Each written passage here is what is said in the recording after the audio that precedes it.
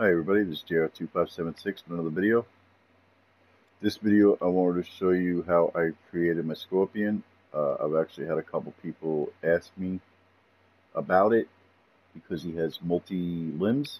So he has 4 legs on each side, 2 claws, and then his body.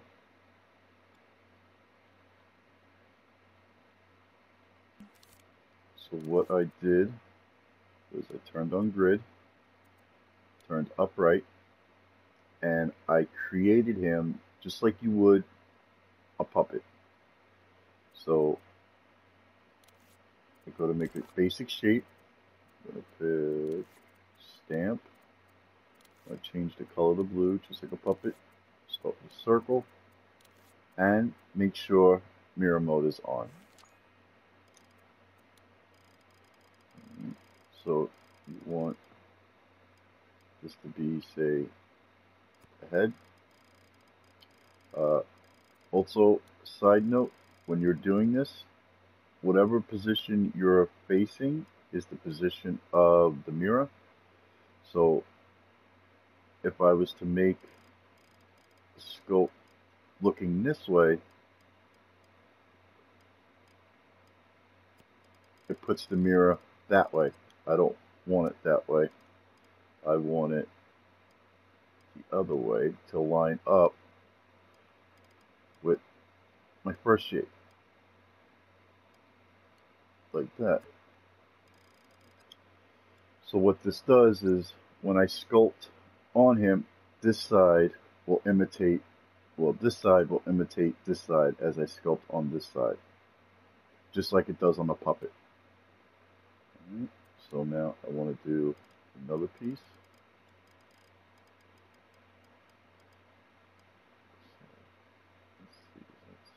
Yeah, that's good. Go like that. And then I can make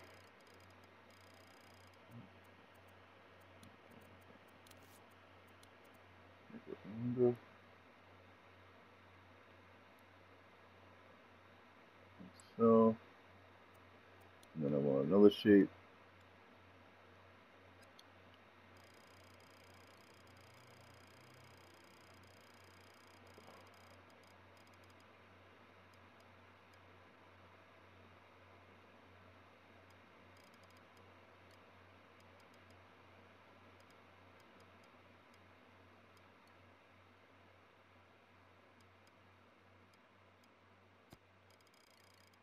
That.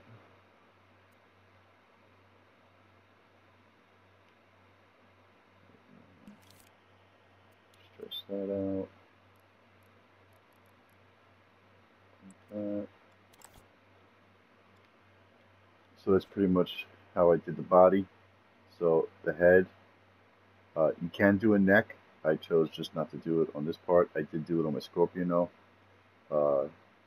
His chest, his belly, his pelvis, head, chest. His belly's actually in here, and then his torso, his pelvis. Now what I also did was his arms. Do it again. Pick a shape.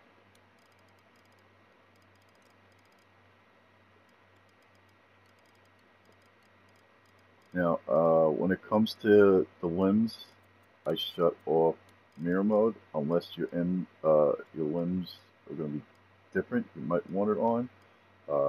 I did not, because it doesn't imitate on both sides like you think.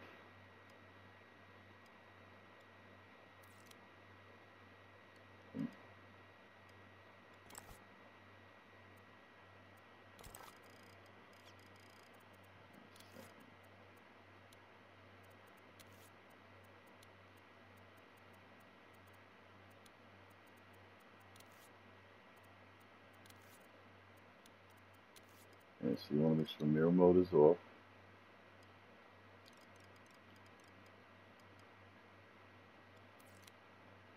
Okay.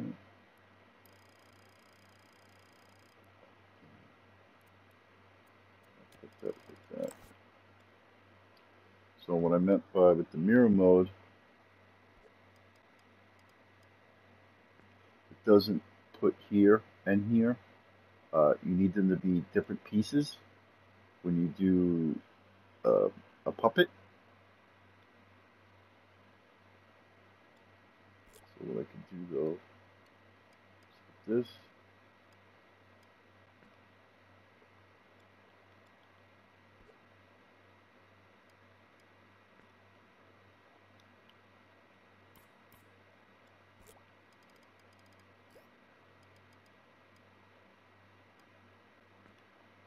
So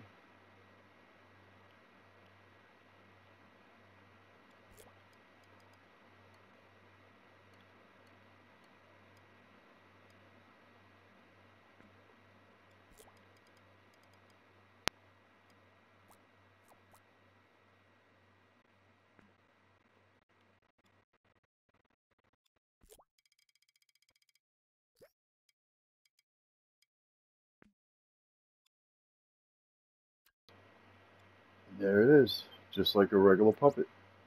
Now what I did is I went, shut that off.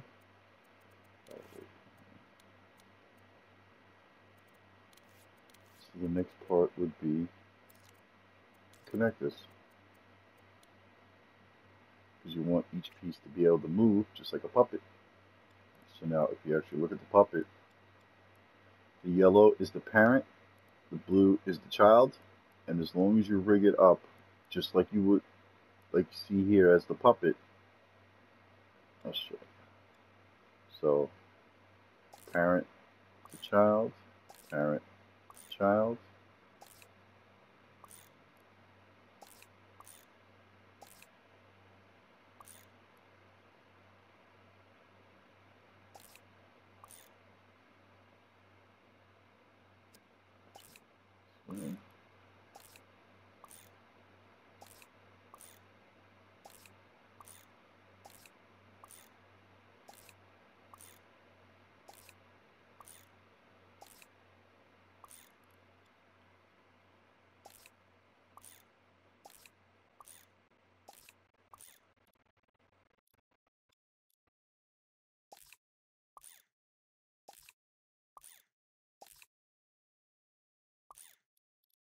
That's how they're all connected.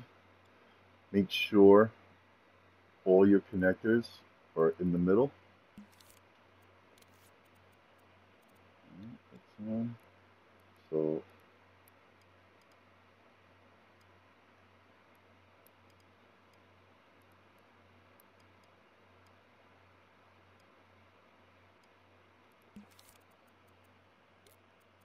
sometimes you have to adjust it to that.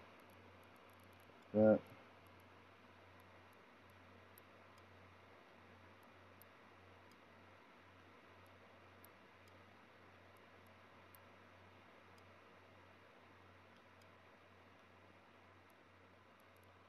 it's in the middle. Do that for all the connectors.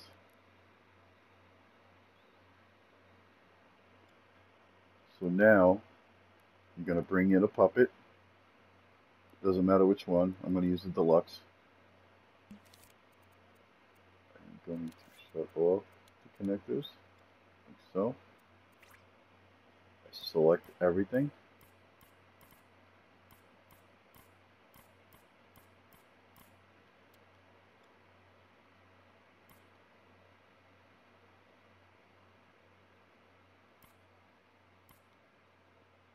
So now I can select them. Shut off the grid. And I take him.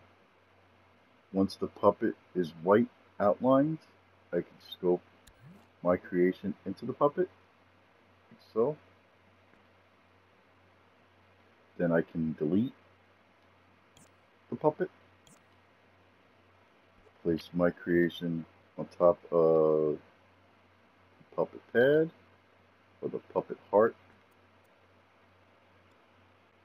like so. Then what I did open up this screen, the tweak, you want to make sure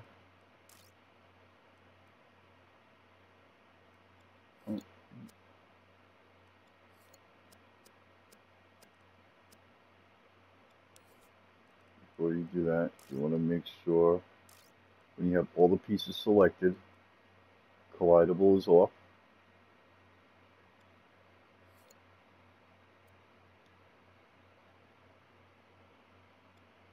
Then I went into this tab. In this tab, it shows you the parts, so the head. So if I click on this, it gives me an orange line. I put that on the head. I didn't do a neck. The chest,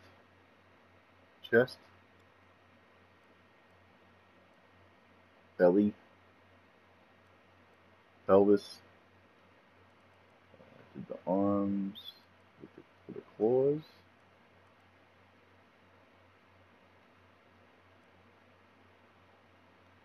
So the legs, I did the back legs.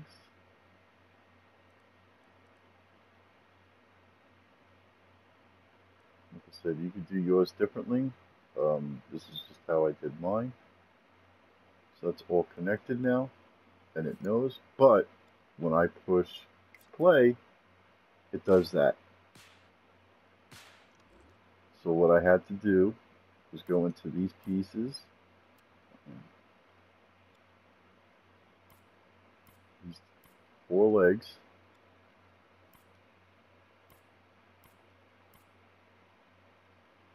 Now with those 4 legs, because they're attached to here and here, I had to turn these 2 and the 4 legs. Go in the tweak menu. Non-movable. So now when I play, they don't crash in. All right. Also in here, you have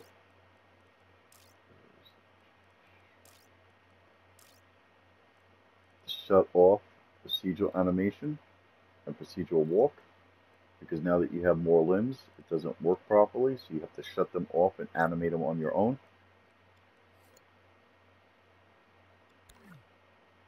Which I'll show you on this guy.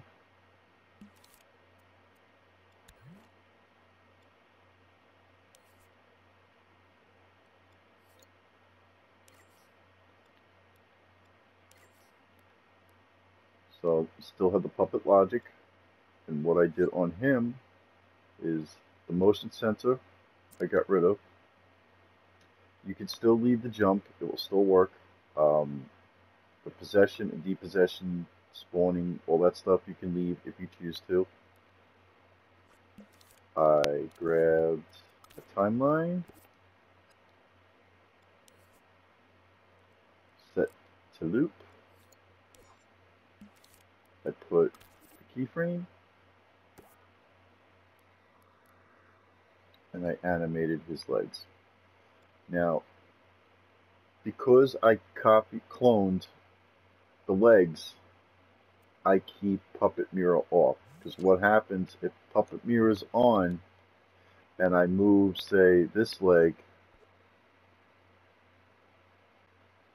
it actually does, see, it affects this leg. Because I cloned them, and then I flip them. So I keep Puppet Mirror off, unless you do each limb independently. Then you could put the Puppet Mirror on, but I'm sure it still won't work properly. That's why I just leave it off. So let's see. And because even though I set this to non-movable, they still move for when you want to animate. Let's see. I'll move these up. Like so. And we'll do it like this.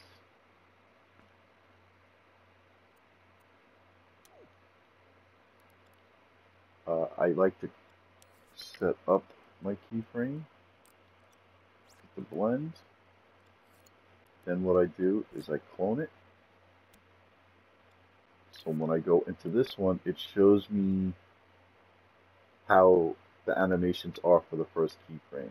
So now I know this one was up on the previous keyframe and these were not animated. So I want to deanimate that, and I'm going to move this one up and this one up. And then on this side, I know that this and this is up, so I want to deanimate those. And I'm going to move this one up instead. And then what makes it easier is I can just keep cloning. So I can put this after this one, this one. Or we can go like that. Alright, so that's going to be his walking animation. I also grabbed an AND gate.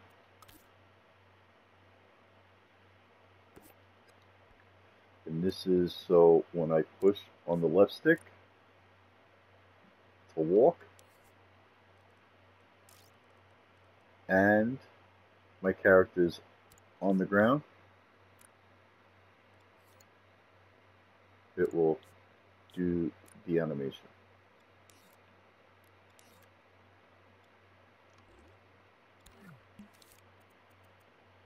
Now the animations won't be 100% because I never centered the connectors.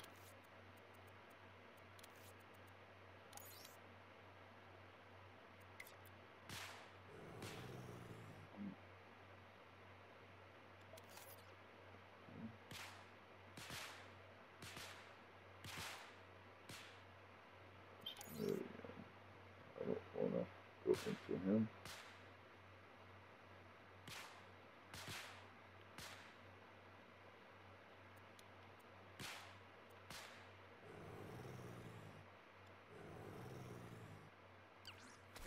There we go. Now possessed. And he walks. Like I said, the animation works, it's just the limbs don't move properly because I never centered the connectors. That's why it's important to set the connectors. But that's how he works.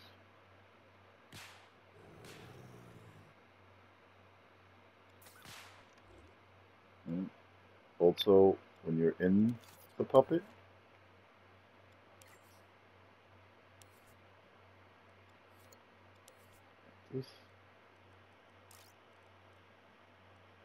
the collision zones are still there. You can mess with those to send them around your character, depending on what type of character you have.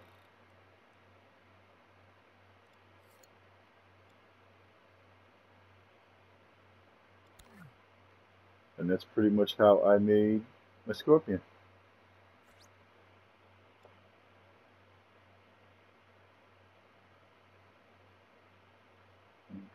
I'm going to show you.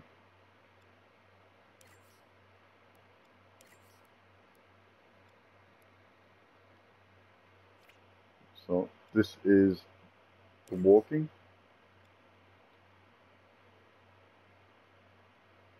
So that's the AND gate. This is just extra stuff I added in because I have the walk animation. I have the sounds for the walking. If you're wondering why I have 2 footsteps, it's because he has multiple legs. So I have it set up so it sounds like multiple legs are hitting the ground because they're timed just a little differently.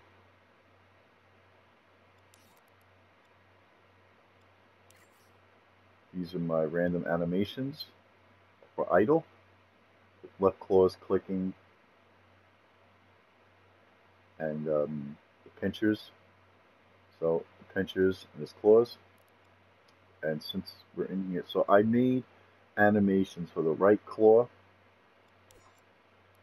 Just want to show you. That does that. And I also did the left claw.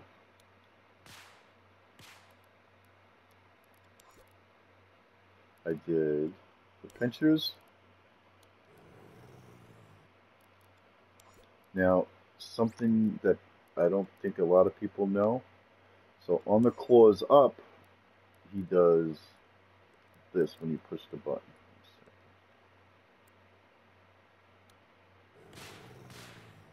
So to make things easier for me, I set up the keyframe here of his hands tilting upwards. Right? And this is the right claw, the left claw, and the pincher animation. So what I literally did was just clone this, and this, and then put it onto the timeline, because a timeline can still work within a timeline. So it saved me the time of actually animating these again, just by cloning these and bringing them in, and then adjusting them to the size and stuff like that for the duration that I wanted them to play at.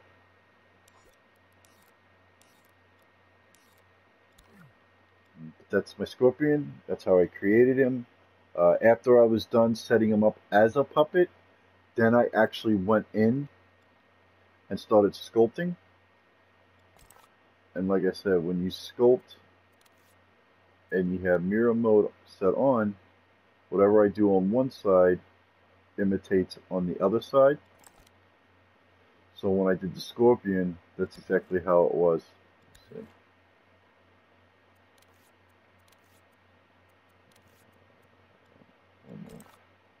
Yeah, see? I had the mirror down the middle, so I sculpted this side, which gave me this side.